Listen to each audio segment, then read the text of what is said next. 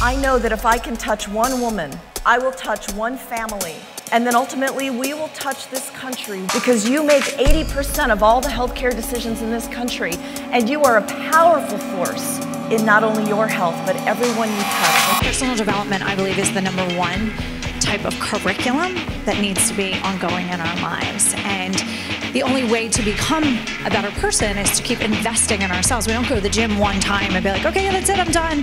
I have the perfect body, right? Change is all about mindset. My question to you is, what end result do you want to see?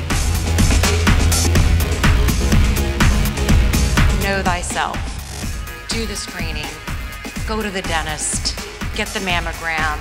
Take the steps you need to truly know your own health. We are so excited this year to kick off Women's Health Conversations with a brand new event called Hot for Your Health. Join us and you will experience the science fiction that is now your health reality.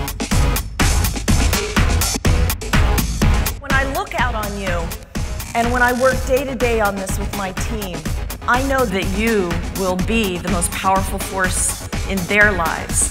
And then one family at a time, out of this transformational city that Pittsburgh is, we can change this country. And you're a big part of that. And Women's Health Conversation is going to continue to ignite this national conversation. And I hope today that you are empowered to go do this as you prioritize your body, your brains, and your bliss. Thank you so much for joining me today. Thank you.